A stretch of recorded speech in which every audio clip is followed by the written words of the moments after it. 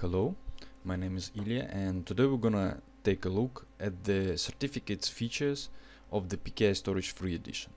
So first of all, you need to open a storage. I have opened the storage that I have created last time in the overview video.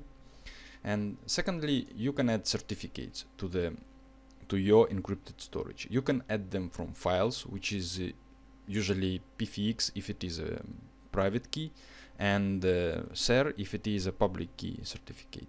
Then you can add them from user store, that means from Windows Registry, and machine store, it also means from Windows Registry, but other storage of Windows. So we will add them from files. Together with pkiStorage free edition package, you have a demo certificate.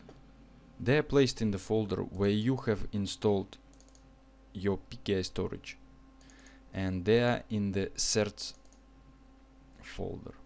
So I will install right now a Bob certificate, which is a pfix file.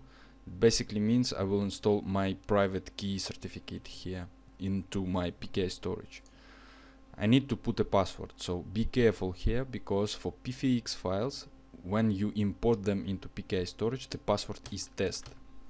Okay, so right now, at the same moment when I have added the certificate to pkiStorage, its password became the same as for the storage itself.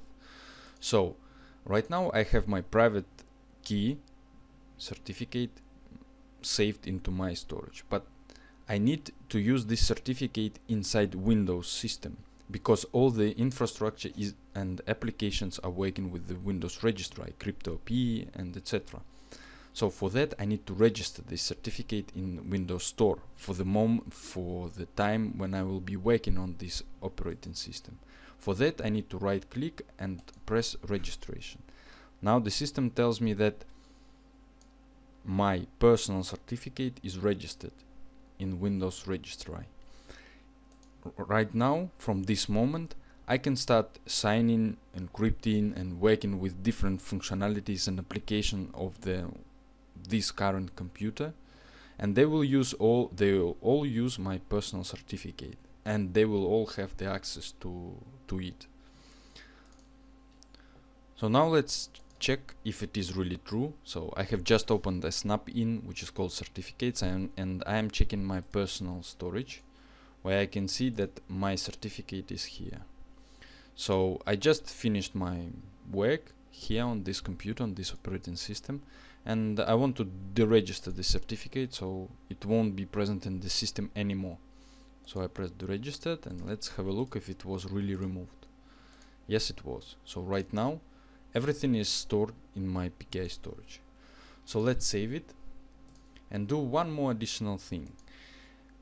Every certificate which is stored in the pkiStorage encrypted store is capable of doing auto-registration.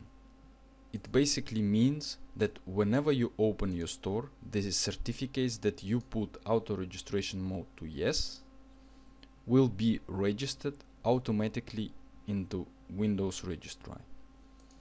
Okay, let's check it out. I will save my store and I will close it. So now let's open it again.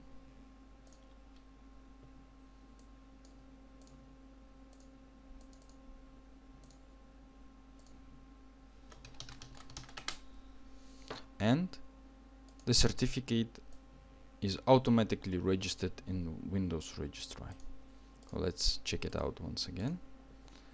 Yes, it is. Now if I close the system like this, it will be automatically removed. Let's have a look. Yes,